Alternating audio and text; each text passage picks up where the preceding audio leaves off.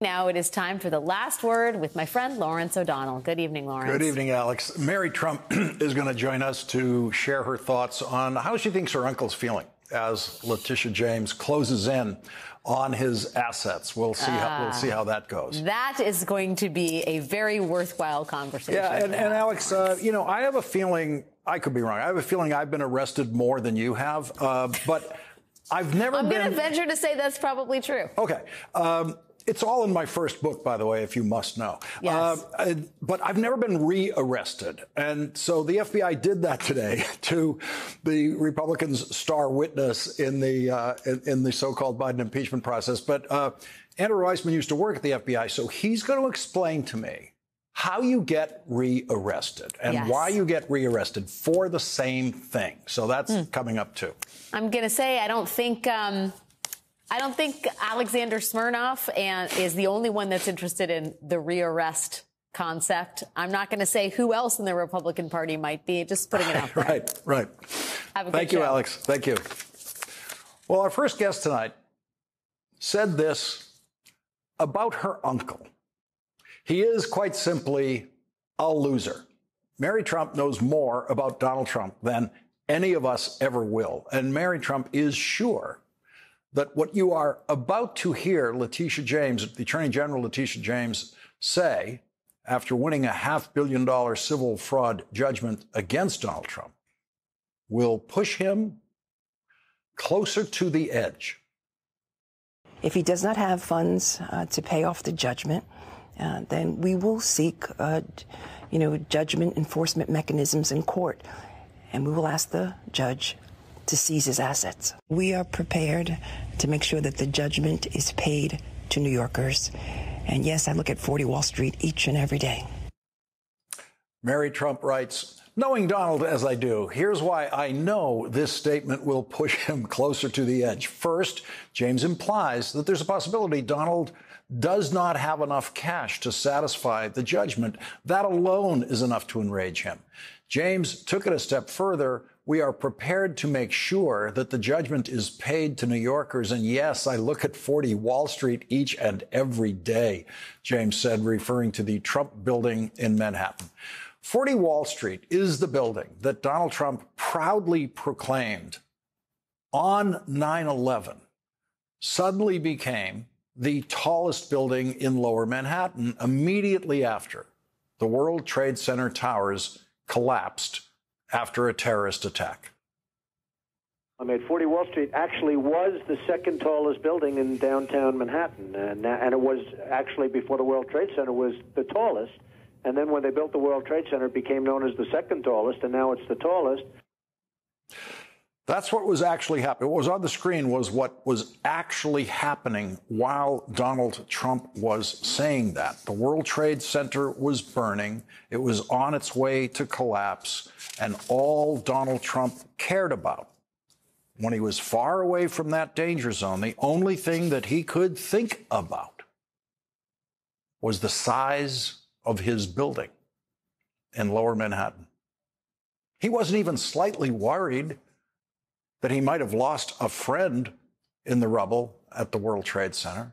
In fact, he didn't know anyone who died that day and never went to a single 9/11 funeral, although years later he lied about that and said that he, quote, lost hundreds of friends on 9/11, end quote. That was a complete lie. He lost no friends on 9/11. But he now could lose 40 Wall Street, if that is what it takes to pay the judgment against him. Donald Trump's cognitive decline continues in plain view.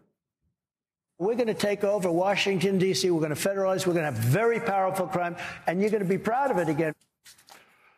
We're going to have very powerful crime, and you're going to be proud of it.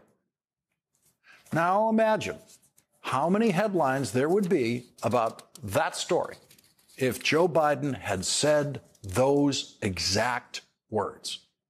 Donald Trump gets to say, we're going to have very powerful crime, and you're going to be proud of it. And no one in the news media even notices. In Donald Trump's declining mind, he probably thought he was saying something, But the words that came out were idiotic. And that happens all the time. They come out with faucets where no water comes out. You know, if you go and buy a home, and they know what I mean, the showers, you stand under a shower and there's no water coming, and you're saying you end up standing there 5 times longer. Again, imagine how the media would react if Joe Biden said that. And think about what Donald Trump just said. Donald Trump thinks that if a shower produces no water, you actually have to stand there 5 times longer. Think about that. Think about how that mind works. How long would you stay in your shower if no water was coming out? Wouldn't you get out of there a lot faster if no water is coming out? If someone told you that no water was coming out of their shower, would you then assume that they stay in the shower 5 times longer? That's how Donald Trump's mind works in cognitive decline. Donald Trump said, and apparently believes, because of his cognitive decline, quote, they come out with faucets where no water comes out. We will get Mary Trump's assessment of Donald Trump's cognitive decline in a moment. But for those of you who might not have heard Donald Trump speak 25 years ago, when he was 52 years old, I found an amazing example of how Donald Trump spoke then in the brilliant Rick Burns, brother of Ken Burns, documentary series about New York City, produced in 1999. Imagine my amazement watching an episode of that documentary, which tells the story of New York City from the arrival of the Dutch to the present day, using the insights of brilliant historians and New Yorkers and New York legends like Senator Daniel Patrick Moynihan, who was an authoritative historian of New York in his own right. A series of distinguished, wise voices. And then to suddenly hear a voice begin off screen and sound strangely familiar, but it couldn't be that voice, could it? The reason the great skyscrapers went up in Manhattan is that Manhattan is an island of very powerful bedrock. It's granite and basically very, very high-density rock that, frankly, digging foundations is unbelievably difficult. You have to blast to build in Manhattan. And the buildings went up in Manhattan because of the power of that bedrock. Once you dig that foundation, and when they dig, they really dig. They dig with dynamite. And once you dynamite out and you secure that foundation, that building isn't going anywhere. Every word of that is true. Who is that guy? That is not the same mind you're listening to today. Donald Trump went from saying that accurate and informative statement about building in New York City 25 years ago to now saying they come out with faucets where no water comes out. The showers, you stand under a shower and there is no water coming out. And you say you end up standing there 5 times longer. What happened to that mind over the last 25 years? And what is happening to that mind tonight? As Attorney General of New York, Letitia James, closes in on Donald Trump's assets. For the answer, we turn to Mary Trump, a clinical psychologist and niece of Donald Trump. She is the author of The Reckoning, Our Nation's Trauma and Finding a Way to Heal. Mary Trump, thank you very much for joining us tonight. I really appreciate it. And, I immediately thought of you Sunday night, sitting there, enthralled by this documentary series about New York City. And it was just like I said, I heard that voice, the camera's not on him, and I heard a little bit more. And then there he was. And I was just stunned. It's completely clear. Those are sentences. It's a paragraph. Everything's true. It's a serious point. about how you actually build on this island and why you're able to build so high on this island.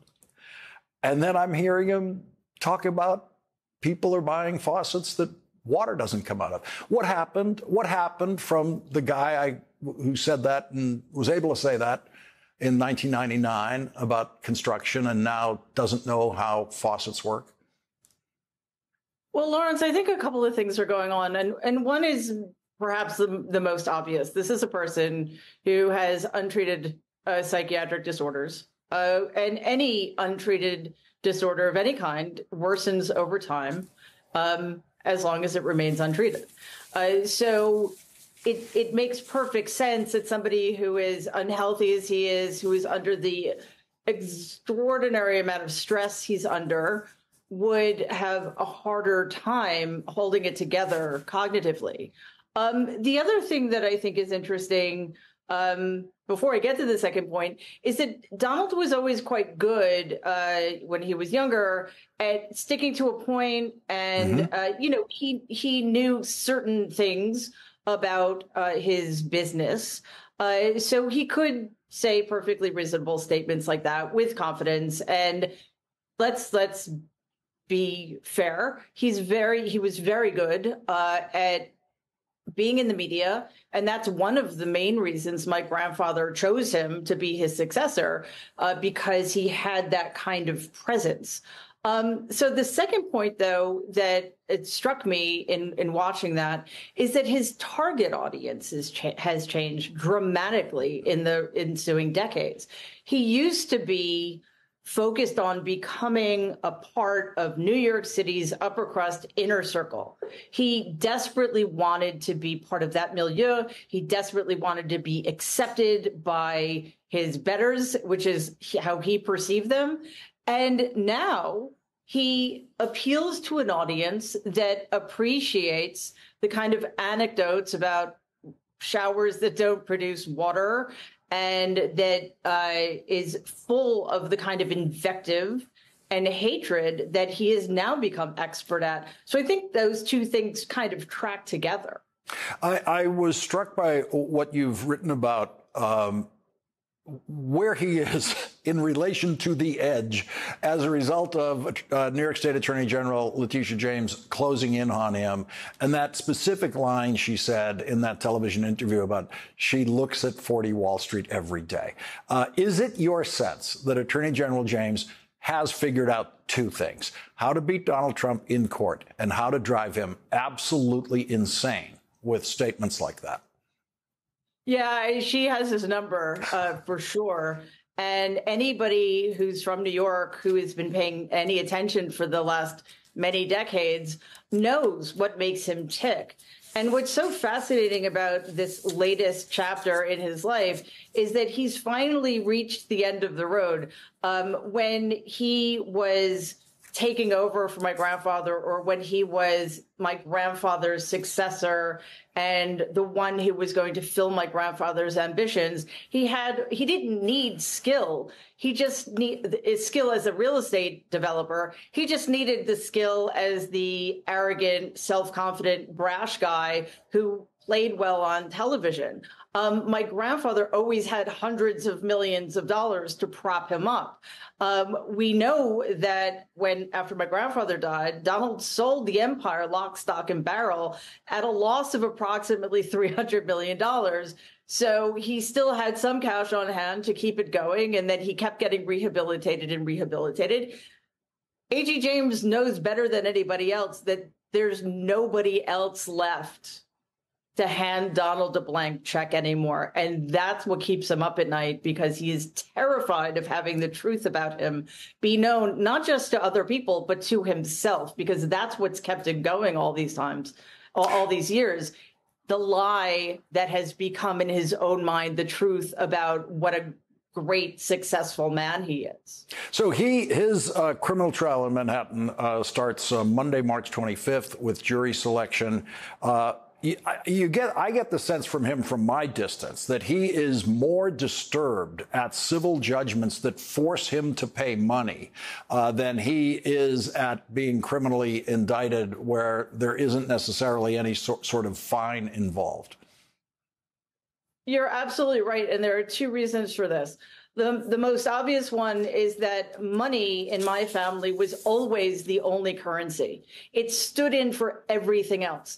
The more you have, the more you're worth. As long as you have more than other people, you're worth more in every sense of what that word means.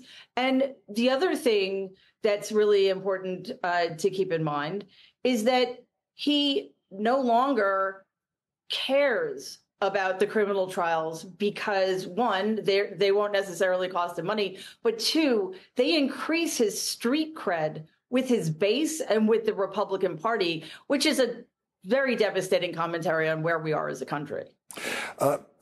So as you go forward this year, when we're looking at what is bringing him to the edge, we should keep our eyes more on the civil cases and how is he coming up with the money and how is he getting through that than what's going to happen to him in the criminal trials. Yeah, I think that's absolutely the case, Lawrence. Mary Trump, thank you very much for joining us tonight. Really appreciate it. Always glad to have you here. Thank you so much. Thank you. And coming up, $87,502. That's how much Donald Trump's civil fraud judgment goes up every day because of interest on that judgment. That's next with Andrew Weissmann and Barbara McQuaid.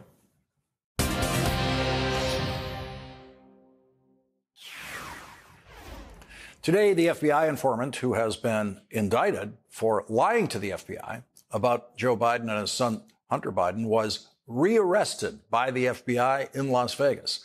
Alexander Smirnov had been ordered released by a magistrate judge on Tuesday, but today prosecutors asked a federal judge in California to detain him. Also today, Donald Trump owes another $87,502. That's how much the civil fraud judgment against Donald Trump goes up every day.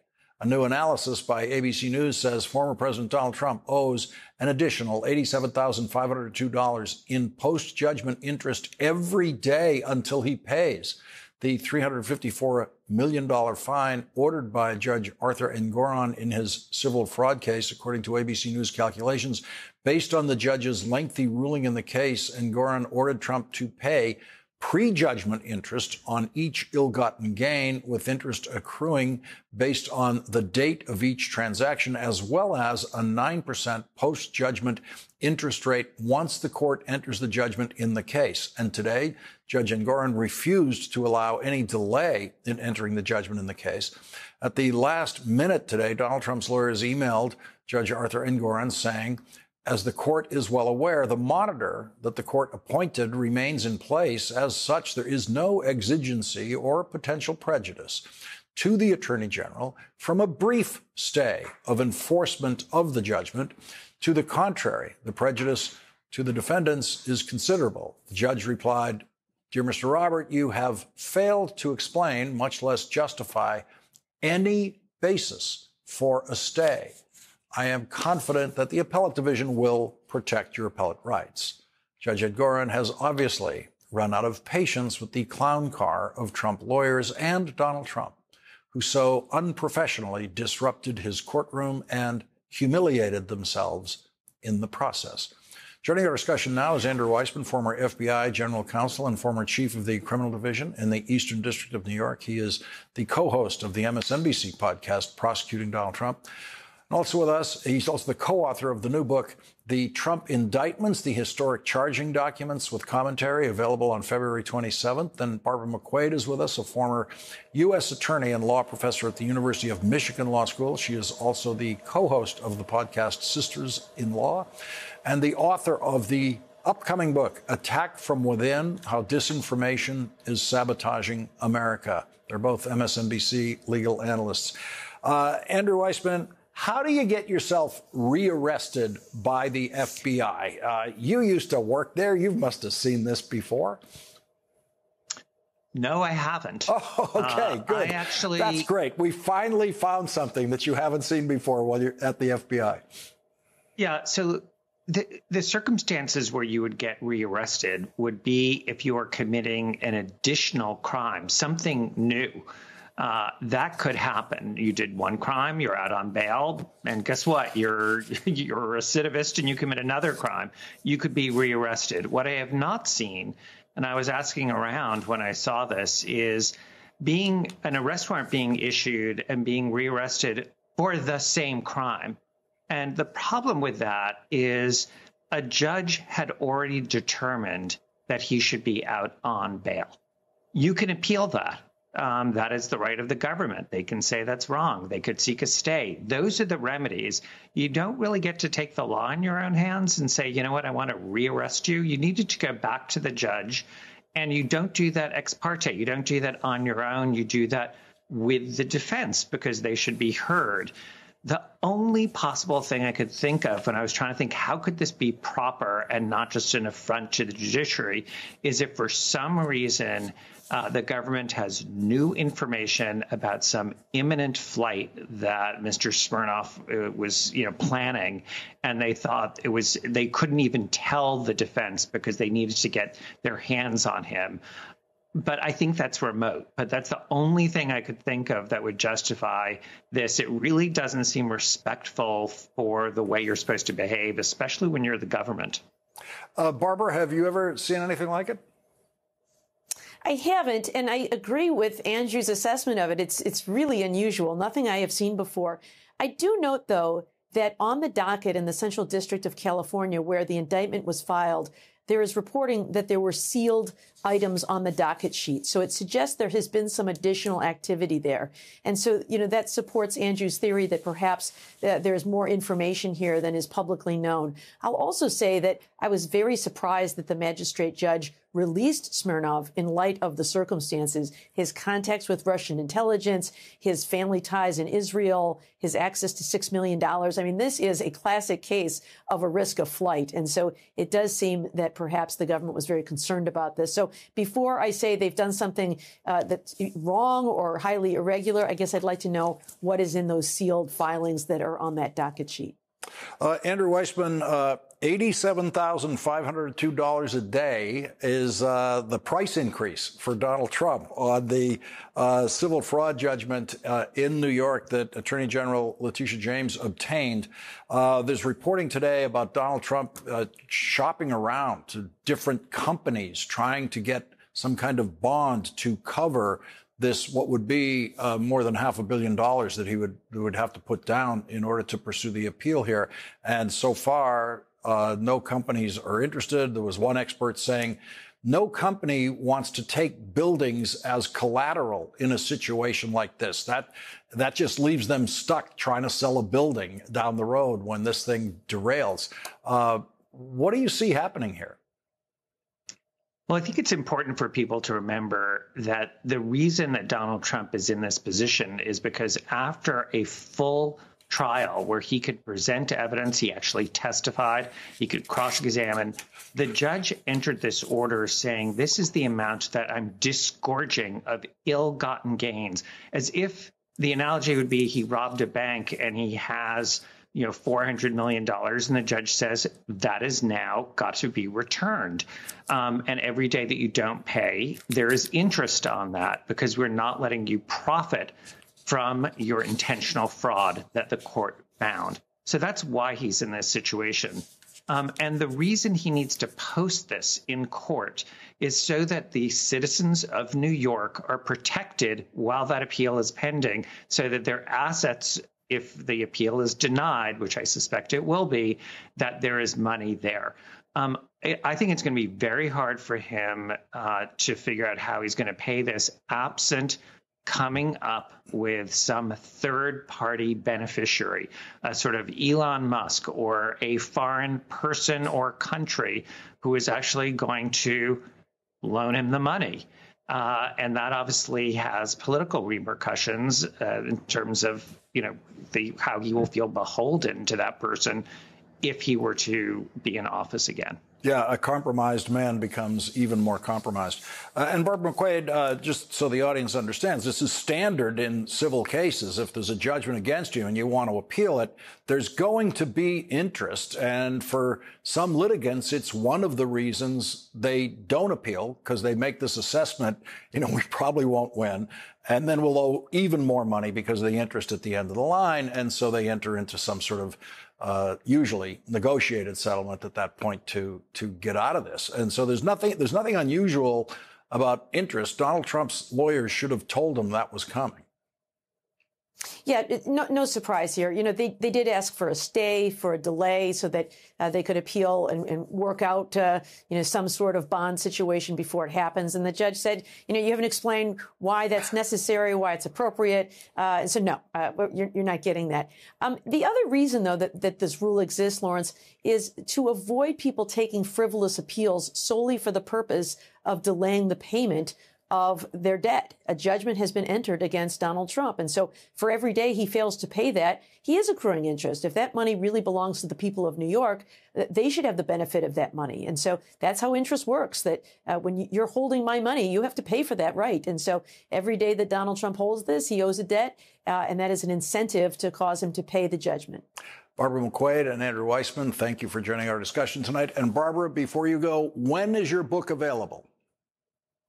Tuesday, February 27th, and I will see you that night on set, Lawrence. Perfect. We will see you then. Thank you very much for joining us tonight. And coming up, while it is hard at this stage of a presidential election to trust the polls, it does help to be the candidate on the same side of issues like abortion access, gun control, and health care, and in vitro fertilization. Simon Rosenberg will join us next.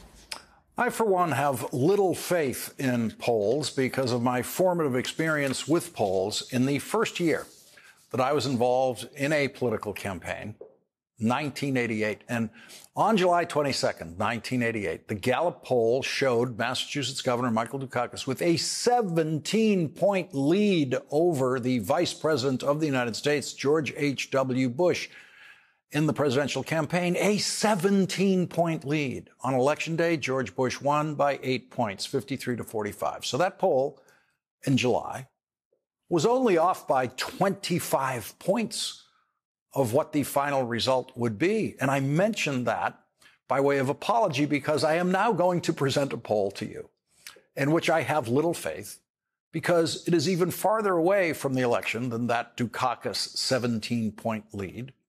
The Quinnipiac University poll of registered voters released yesterday shows President Biden at 49 and Donald Trump at 45. That is a statistical tie within the margin of error of the poll, but it always feels a little better when you see your candidate with the higher number. Last night at this hour, during a fundraiser in San Francisco, President Biden described the stakes in this presidential election campaign, saying, quote, "We can't take anything for granted. Trump and his MAGA friends are dividing us, not uniting us. If you notice, they have no platform. You never see a party that doesn't have any platform going, no platform going into an election, none. Every major meeting I go to internationally, as I walk out of the meetings, a head of state will find an excuse to come up close to me and grab my arm and say, you've got to win. Not because I'm so special. You've got to win because my democracy is at stake if the other guy wins. 9 heads of state have done that with me. 9. The stakes in the election also include health care, with Donald Trump promising once again to repeal Obamacare, which is now supported by 59% of adults and opposed by 39%. The stakes also include, we discovered this week, in vitro fertilization. Couples who've been struggling to have a baby are now targeted enemies of the Republican Party. Targeted enemies of the kinds of judges another Trump presidency would appoint. A reelected Joe Biden would continue to appoint federal judges who believe in reproductive freedom for women and for couples' rights to use in vitro fertilization. Vice President Kamala Harris outlined more of the stakes in the election today, saying, when we win Democratic majorities in Congress, President Joe Biden will sign the following into law: a bill that reinstates the protections of Roe versus Wade, an assault weapons ban, the George Floyd Justice and Policing Act, the John Lewis Voting Rights Advancement Act, and Freedom to Vote Act, and more. Elections matter. Donald Trump and every Republican member of Congress opposes every one of those things. Joining our discussion now is Simon Rosenberg, Democratic strategist and author of the Hopium Chronicles on Substack. So, Simon, Donald Trump came in second last time, which means he has to get more votes this time than he got last time. And I have not heard him say a single thing on a single issue to try to convince a voter who didn't vote for him last time to vote for him this time. Doesn't Donald Trump have to change voters' minds about him to win? Yeah, look, I think this is a really important point. I mean, Donald Trump is a far weaker candidate than he was in 2020. He's much further away from the electorate. He's far more degraded, by the court cases and the things you were describing earlier. He's far more extreme. He's far more dangerous. His performance on the stump is far more erratic and disturbing. I mean, he's sort of gone into this kind of madness when he's talking now.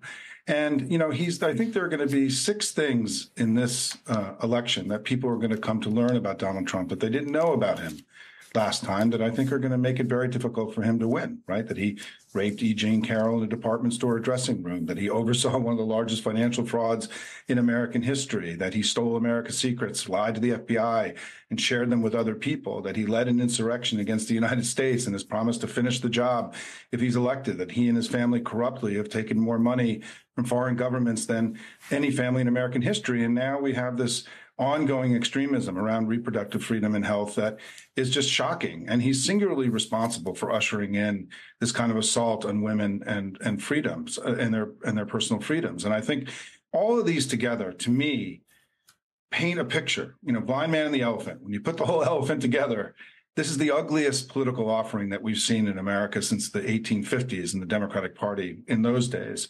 This is an ugly and diminished figure. And I think that the idea that somehow you can look at all this and see Donald Trump with strength rather than weakness and him doing well rather than struggling, I think is a little bit too far. It's a bridge too far, I think, in the political commentary these days. So the strongest issue that Donald Trump has going for him was the strongest issue he had going for him last time, and as distinguishing from Joe Biden, and that is the security of the southern border.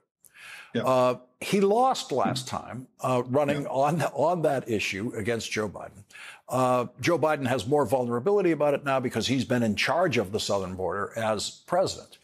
But you have a situation where Donald Trump ordered the Republicans in the United States Senate to abandon the bill they negotiated themselves and ordered House Republicans not to vote for that bill, which would have been the biggest legislative advance in security at the southern border in possibly the history of the southern border. I mean, and so he took away in that way much of his own issue. Listen, all of their talking points about Biden have evaporated in the last few months, right? The economy is strong. It isn't weak. Inflation isn't raging. It's way down. Crime isn't exploding across the country. Murder rates and violent crime rates are dropping. There isn't any kind of war on energy. We saw more domestic oil and renewables produced last year than any year in American history. And so what they had left was the border and immigration, right? This was their big issue. And they bungled it badly because of Trump's impulsivity, his madness, his craziness, that he somehow believes that by keeping the border open and immigrants flowing into the country, it's going to help him. And we just saw this litigated in New York 3, right? This was the major issue in the New York race. And we won that race by 8 points because what Tom Suozzi was able to say is if you want the border to be secure and for there to be order on the border and fewer immigrants coming into the country, then you should work with Democrats. If you want the border to be chaotic and chaos in cities with immigrants pouring into the cities, then you should be with the Republicans, right? How they put themselves in this position is one of the biggest political errors errors that we've seen in recent elections. And I think it goes back to this idea that he's descended into this form of madness and extremism, and that he's impulsive, and that he's making extraordinary mistakes that are going to make it much easier for us to win. And so in every way possible, Lawrence, I have this basic view. Joe Biden has been a good president. The country's better off. The Democratic Party is strong and winning elections all over the country. And they have Trump, the most unfit guy to ever run for president in American history. I'll take those odds as we head into November. Simon Rosenberg, thank you very much for joining us again tonight. Thanks, Lawrence. Thank you. Coming up, while Donald Trump continues to compare his legal problems with what Alexei Navalny went through before Vladimir Putin assassinated him, today the President of the United States met with Alexei Navalny's widow and pledged to announce major new sanctions against Russia for the assassination of Alexei Navalny. Yale University history professor Timothy Snyder joins us next.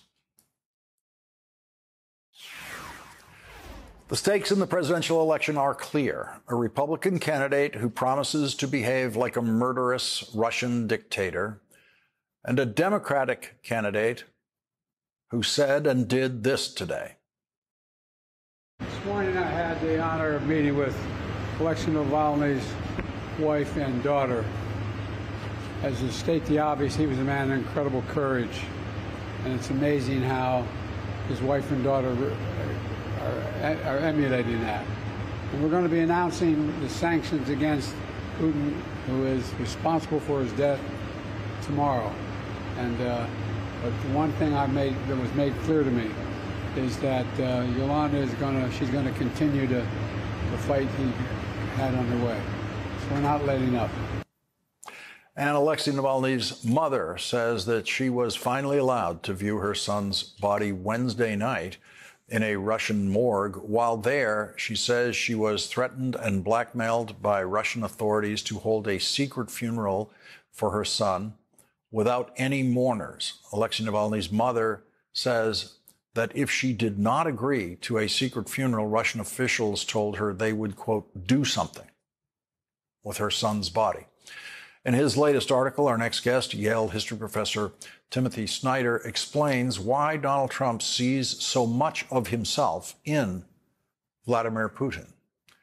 Trump is a wannabe oligarch who says that should he become president again, he will round up and imprison his political opponents. He wants to be able to do with all Americans what Putin did to Navalny.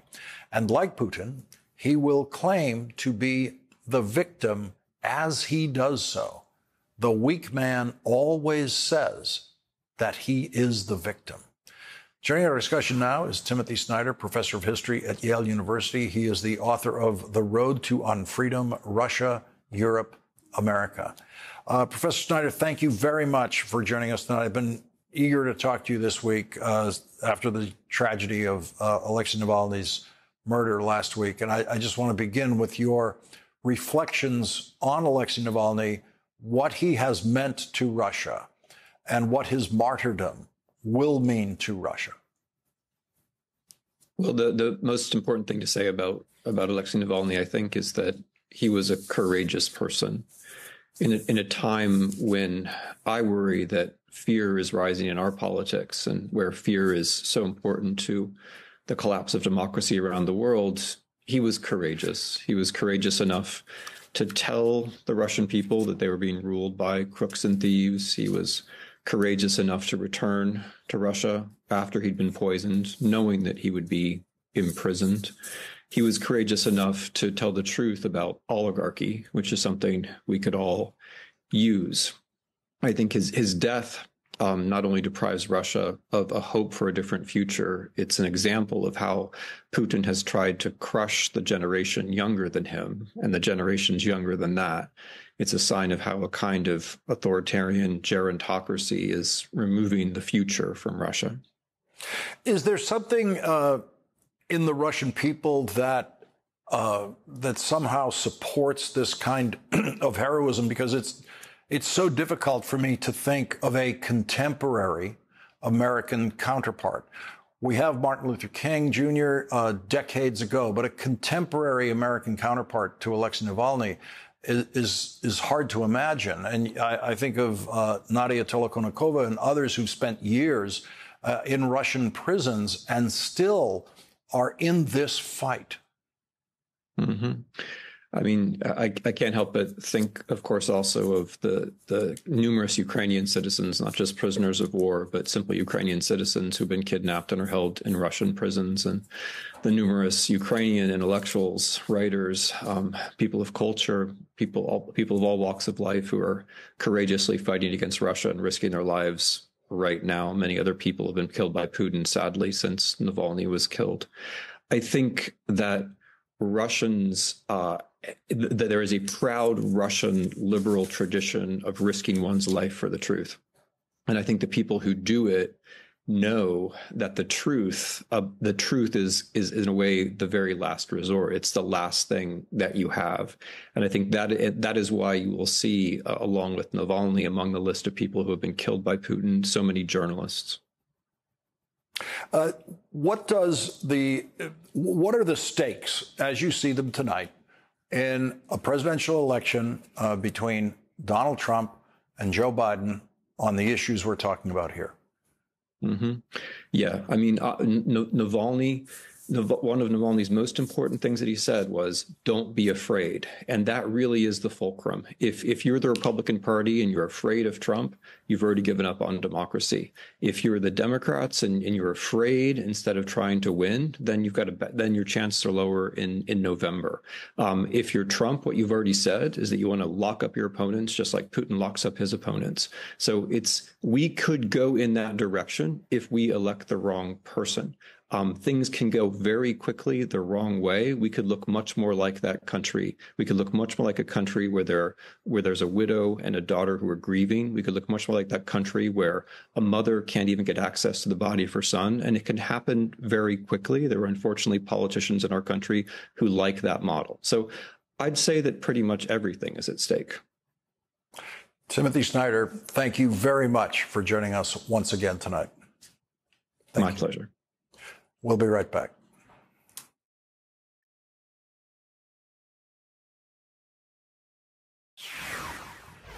Professor Timothy Snyder gets tonight's last word.